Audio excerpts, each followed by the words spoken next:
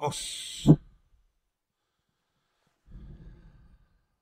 In this unit of the 8th Q module and examination syllabus, we're going to cover back stance, just stationary on the spot, that goes along with the arm Shuto, which is also in this module. So from here, now, horse riding stance, the weight's center. Front stance, the weight is over the front leg, and back stance, the weight is over the back leg. From here, if I bring my front foot back, it's on line, my heels are on line, and it makes like an L shape. See if you can see here. Bit of a Charlie Chaplin position.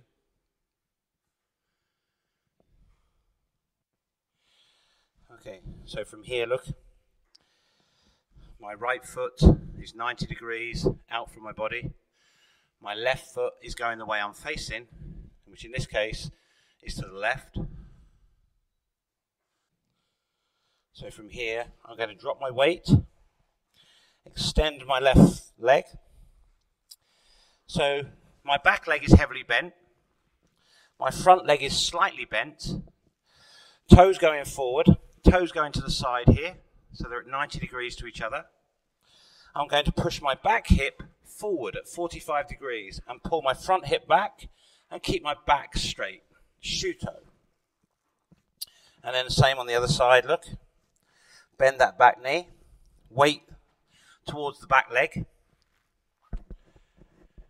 Front leg bent slightly. Shuto. So weight in the center here. And then just transfer to the right leg. Center to the left leg.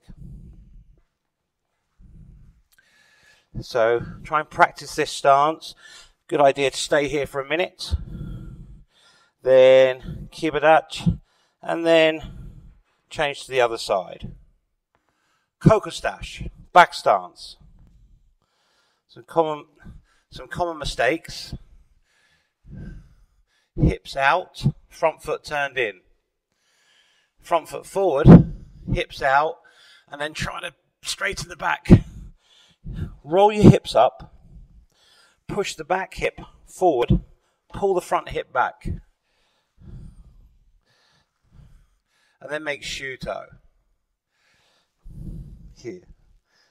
Try not to let the hips go out, and then try and straighten the back. Another common mistake is having the weight in the middle. Try not to have the weight in the middle, have the weight over the back leg.